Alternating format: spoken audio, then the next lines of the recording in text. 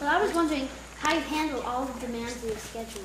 The name of the game is just trying to stay as healthy and as on schedule as possible, and clearly I'm a little nasal right now. I got a cold coming home because we're traveling so much and you're exposed constantly to everything. So I focus a lot on diet and nutrition to try and stay healthy, as well as sleep, and recovery to try and keep going through, because it's a pretty rigorous schedule. It's we race on Saturdays, then we travel Sundays, and then train Monday, Tuesday, Wednesday, Thursday off, and then it would train Monday, Tuesday, Wednesday, Thursday, Friday off, and then race again on Saturday, which is every week keeps going. And so there's always something new coming up, but just trying to maintain a program and a schedule is our best way of hoping to stay healthy.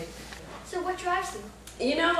For me, it's mostly just a love of the sport, and that I'm hoping to share with the world.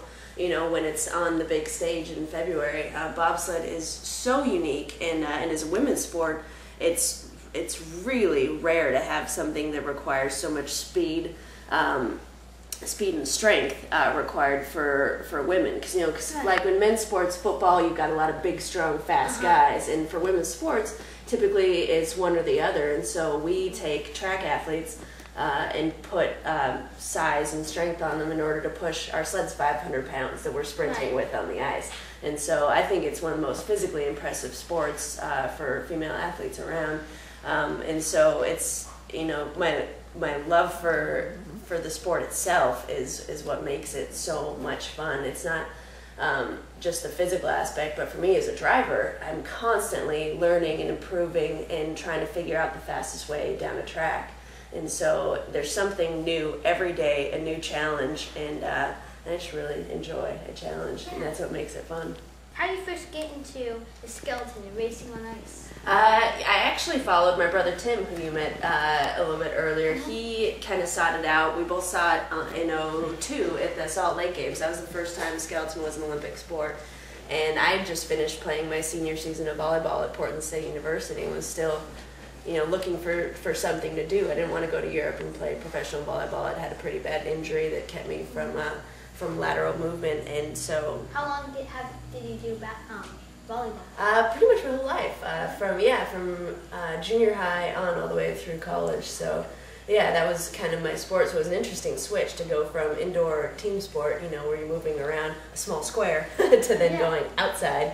It was nothing like I'd ever done. It was the closest I could liken it to was track. I used to do track and field in high school. That's what I did. Yeah. I won the fastest fourth grader in the all-school competition. Really? Nice. Yeah, that was I enjoyed track, but I mainly stuck to the team sports, and that's what I then used to pay for school in college, and so saw skeleton on TV, and I saw bobsled and thought, wow, that looks great. I'm big, I'm fast, I can do that. And it turns out I wasn't big enough at the time, and so Tim was steered into skeleton because of his size, and I just followed him out to a driving school, and then that was in '02, '03, and I've been doing it ever since. Were you interested in sport as a young kid, or did that come later? No, ever since I was a little kid, I was always trying to do whatever my brother did, clearly, because I followed him out to skeleton. It's still to this day. But I played pee-wee soccer when I was little, and then once I got into junior high, I branched out into volleyball and basketball and track. And then in high school, kind of tried to do the three-sport thing, which got pretty intense, and then eventually just focused on volleyball. So yeah, always been really, really into sports. Which one do you call it? Do you call it bobsled or bobsled?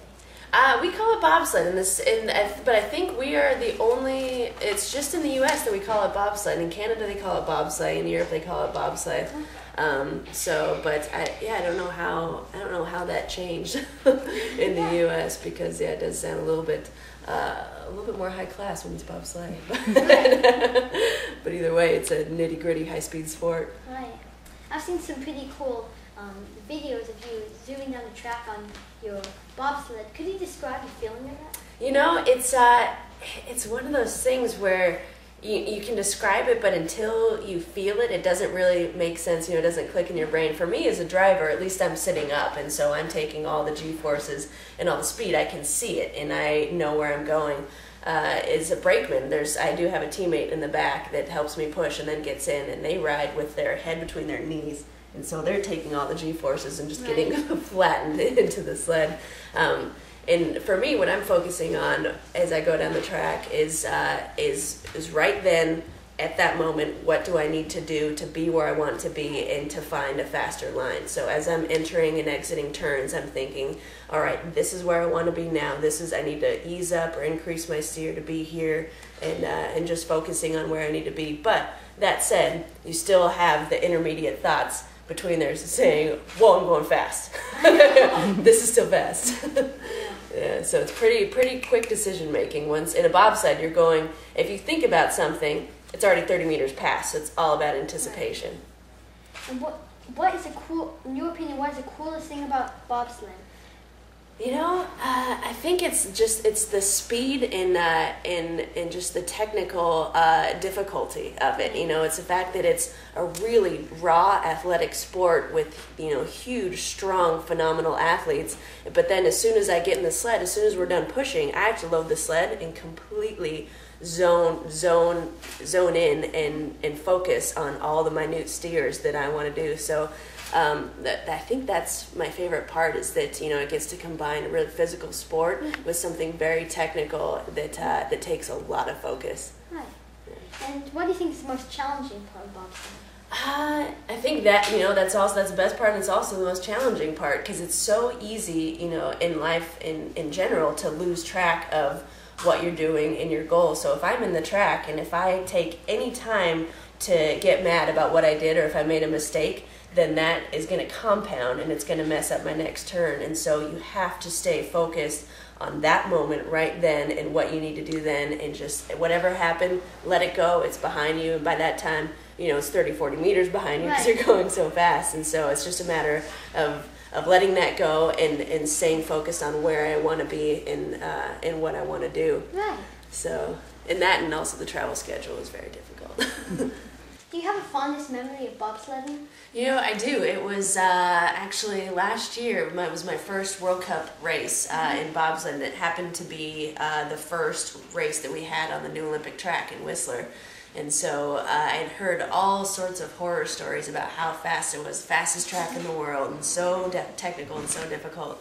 And so it was tough enough getting there and learning a new track, because when you haven't been on a track, you're trying to learn left, right, which way it's going, but also, all the steers that you need to do, not just to go fast, but to survive, because the first week is survival. And so that was a really intense 2 weeks of learning that track. And then my brakeman Emily and I ended up podiuming in 6th place.